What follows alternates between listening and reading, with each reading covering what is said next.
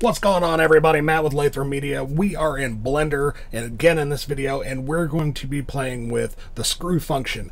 Now, if you are new to Blender, not a big deal. If you're not, well, I should say if you're new to 3D modeling, not a big deal. If you're walking out of Maya, 3ds Max, Cinema 4D, whatever it is that you used to use, this function is, or modifier is called something different in those software packages, i.e. typically either Revolve or Lathe.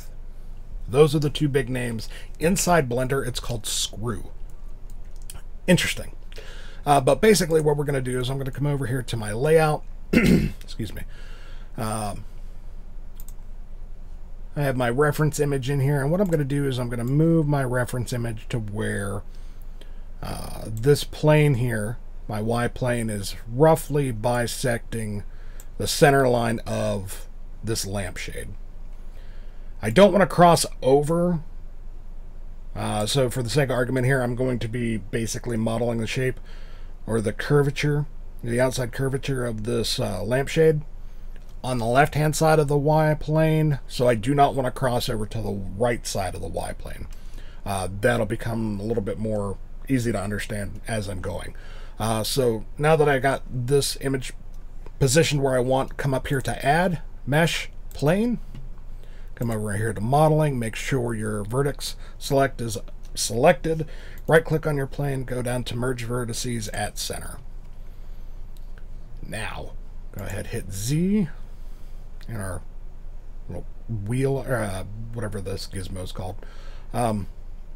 Move our point up here to roughly the top of this lampshade. I'm going to go ahead and hit E for extrude, hit Y because I'm working in the Y axis, and drag it down to roughly the bottom of the same thing. So from here, what I'm going to do is come up here to my edge select that edge, right click, subdivide, and then I'm going to change this to something like, say, 10 cuts. We'll hit enter and then go back to our vertex select, and as you can see, we have little points out here that we can now use to model the outside, or I should say to start, or what the hell, basically we're going to draw this as a curve. That's what we're doing here. We're going to revolve this, and it's going to look a lot better than it does now. Not just a bunch of lines with little nodes on them. Drag that out. You may have to, play with the count of your subdivides. It depends on the geometry of what you're playing with, whether it be a bottle or a lampshade like this. It varies. So now that we have all this out here, we're going to go ahead and hit A on the keyboard. Come over to your modifier plane. It doesn't matter if you're in transform or whatnot. Click on that little wrench. Drop down. Go to screw. Now, as you can see, it looks funky. Well, it automatically defaults to the Z-axis, and that's not what we're playing with. We're playing with the Y-axis. So we'll click that, and you can see looks more like a lampshade already. A little rough around the edges, but it looks like it should. So from here, we're going to make sure our smoothing groups are on. We could leave our steps and render steps alone. You do have the ability to modify, the actual screw function. But since we're not using this as a screw, we're using it as a revolve, you could leave that number to 0. Come down here, add a subdivision surface, smooths it out a little bit, gives it a nice, flowing, nice flow. Word is escaping me that I'm trying to use, but it's okay.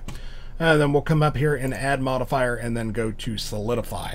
And what solidify does is it gives it a little bit of thickness. This is something that is going to be extremely important whenever you're doing like bottles. If you're doing like a wine bottle or a pop bottle or what have you.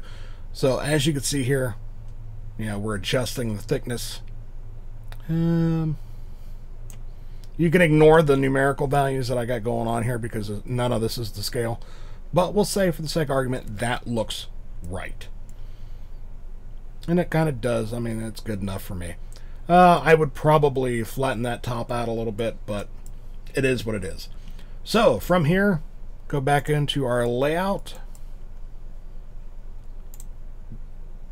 Or actually, you don't have to. You just got to change the edit mode to object mode, and then you can click apply on all these guys. Now you have your nice, wonderful, revolved lampshade. Name it.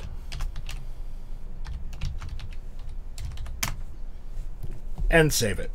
You are now good to go. Works with different objects.